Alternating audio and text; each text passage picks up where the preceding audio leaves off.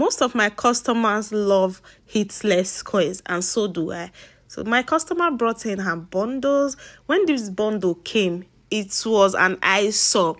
It has so many pieces. I had to start joining each of them together to make like 3 bundles, and after that I went into revamping, and now I'm trying to style with Flexi rod.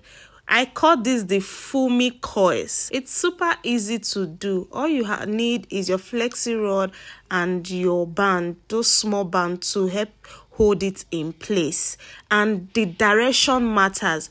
Watch the way I'm wrapping it around the Flexi rod. I'm not twisting my hand, because if you twist your hand, that's another coil entirely. I'm doing the Fumi coils, and all you have to do is, well, your hair has to be damp.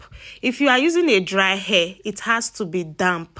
But if you are using a wet hair, all you have to do is to apply your conditioner, your leave-in conditioner, and your styling mousse, and take your Flexi rod, just wrap around it, then secure it with a band. See the way I'm on the left hand side, but I'm wrapping it to the right hand side.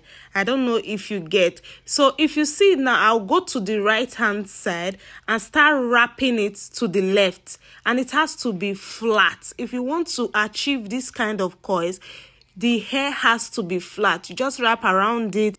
I like to secure my at the bottom so it will not loosen, and I'll not be scared that it will loosen later when it's getting dry. In a closer view, I'll still show you how to do this coil. So you can see I'm at the right hand side, but I'm wrapping it to the left. You just wrap it around, comb through to avoid any tangle. This hair is not tangled, it's properly washed and properly treated. So you just wrap through like this, just the way I'm doing. When you wrap opposite each other, from left to right, from right to left, just like that, the coils will come out more finer. You like how it looks, but when you wrap it to just one direction, you will not like how it looks. So this is how it came out.